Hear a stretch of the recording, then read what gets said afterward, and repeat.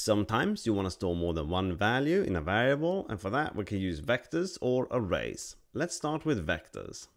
We're going to look at 3 different ways of creating a vector. We'll start with the new function.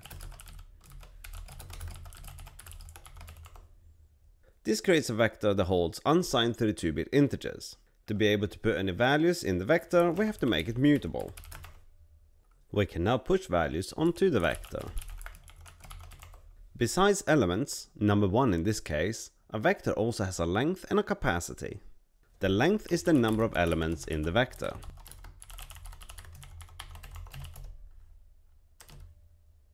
The capacity is the number of elements that the vector can hold without reallocating.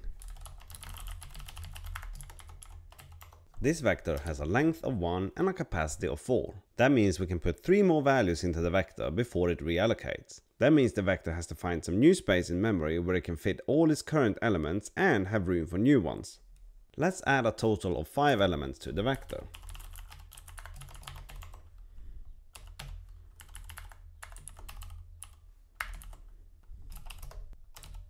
The vector now has a length of 5 and a capacity of 8. If we added 4 more elements, it would have a capacity of 16. Besides adding elements, we can also remove elements.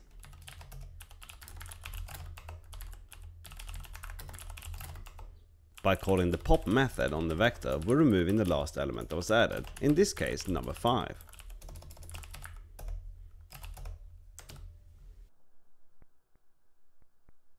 We can also use the remove method to remove an element at a specific index. To remove the first element, we will specify the index 0. This would remove the first element and shift all the other elements down.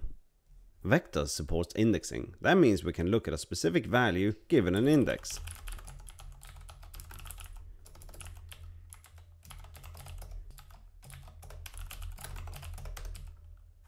The value at index 0 is 2.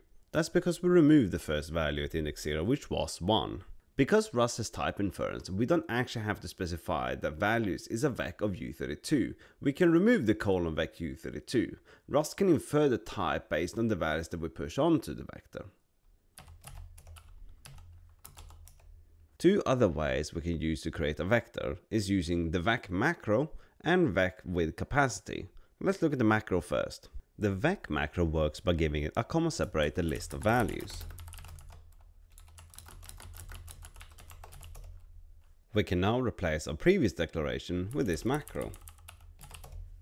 And let's not forget to make it mutable. This is just a shorthand for what we were doing before. Rather than pushing every individual value, we can just specify it when we create the vector using the macro.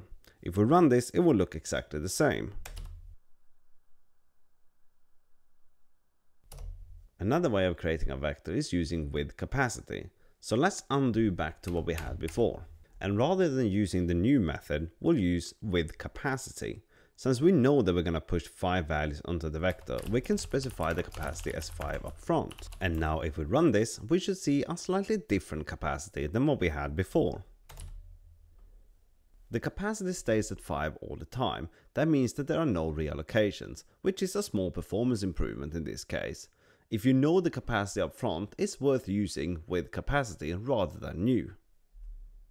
Arrays, unlike vectors, has a fixed size. That means you have to know the size before you can create one. The type of an array is written as square brackets containing the inner type and the size, and will initialize the values similarly to how we were using the vec macro. Since an array is fixed size, we cannot modify it in the same way by removing or adding values like we can with a vector. However, we can still look at values in the array.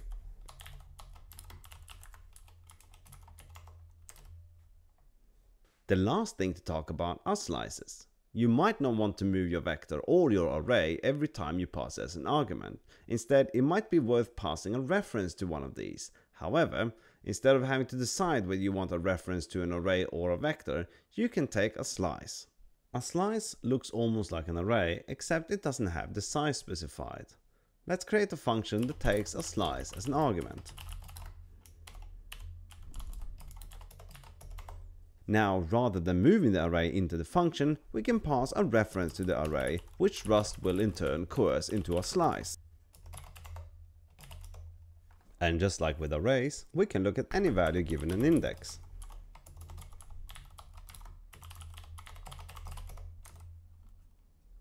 If we change our array into a vector, this code will still compile.